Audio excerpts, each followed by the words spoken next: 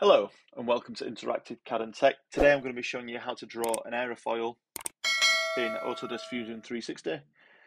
It's a very nice, easy, simple shape to do and good if you're just new to modelling and new to the software just to get your head around it. So just to get started, what I'm going to do is go up to the view cube on the right hand side and I'm going to start by drawing a sketch on the front plane. So to draw a sketch on the front plane, I'm going to go up to the left hand side just above this create and go to the sketch tab. And then you can see I've got a blue axis and a red axis, so that's the XZ. And you can see on the cube there, XZ, so that's this plane is my front plane. So I'm going to click on that. So now I'm drawing a sketch on the front plane. I'm going to go up to my sketch tools at the top and I'm going to draw a line from the datum point all the way along. So now I've got a horizontal line coming off the datum point. I'm going to go up to my dimension tool. I'm going to make it 300 long. Zoom out a little bit. So now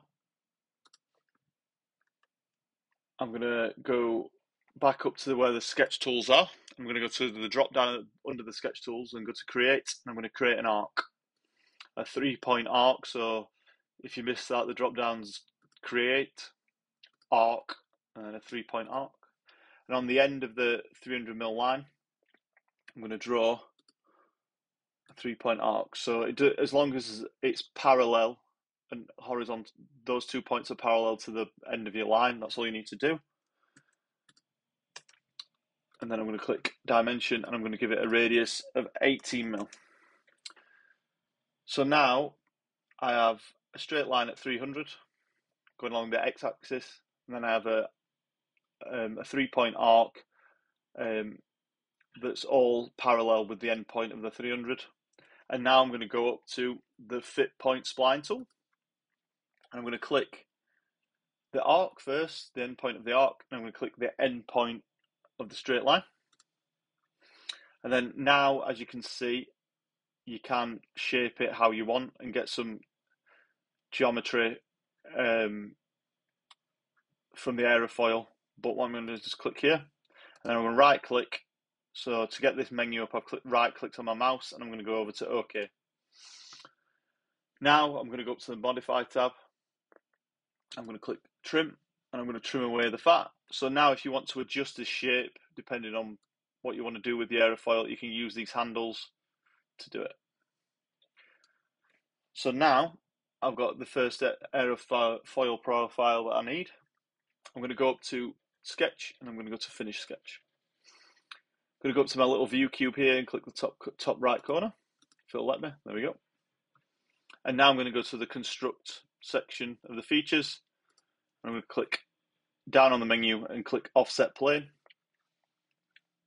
And now it's come up with the planes I can select to offset. So what I'm going to do is I'm going to do the XZ axes, which is what we've drawn this profile on. I'm going to offset it 500mm. And now go back up to my create section, go to create sketch, and I'm going to select the plane we've just offset. I'm going to follow the same process, but to start it, what I'm going to do is I'm going to draw in midair a horizontal line. I'm going to make it 150 this time, not 300. Then I'm going to go to create, and I'm going to go down to point here. I'm going to draw a point, and what I'm going to do is draw a point on this line. I'm going to draw it bang in the middle, so you know it's coincident with the middle. You get this little triangle. So if I'm not in the middle, nothing happens. Like you see, that little triangle means I'm drawing a point, and I'm snapping to the middle of the line. So if I click that, you can see now I'm dragging this line on a point to the center line. So I'm going to click the point I just created. Click Control. If you're on Windows or Mac, it's Command. So now I've got both those points created. I'm going to click coincident.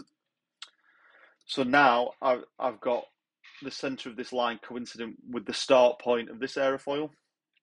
And now I'm going to follow the same process, go up to create arc, 3-point arc. And then I'm going to go to dimension. make it an 18mm radius again, so it matches. And then do my spline. And what I'm going to do now, I'm going to click the top point and then the bottom point of the line, but I'm not going to overdraw it this time. I did that just to show how flexible the spline can be. So now if I right click, I haven't clicked this time down here. So what I'm going to do is just right click, press OK. So now I can adjust this using these handles. Just put a bit of a kick on it. So now if I press finish sketch, I've got two profiles 500mm apart. And now if I just click save, I'm going to go to create, and then I'm going to go to loft. So I'm going to loft here and here. So now you can see your airfoils taking shape.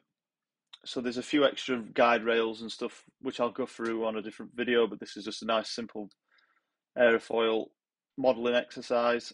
So you've got profile 1, which is your first sketch, profile 2, which is your second sketch, and then you can see these little handles here you can use as guide. This is your guide curve, so you can actually twist it if you really want to, but obviously you don't really tend to twist airfoils. So I pressed undo then, that's why that disappeared. So I'll loft it again, just click that profile 1, profile 2, and then I'm going to go to OK on the right hand side on this loft menu here.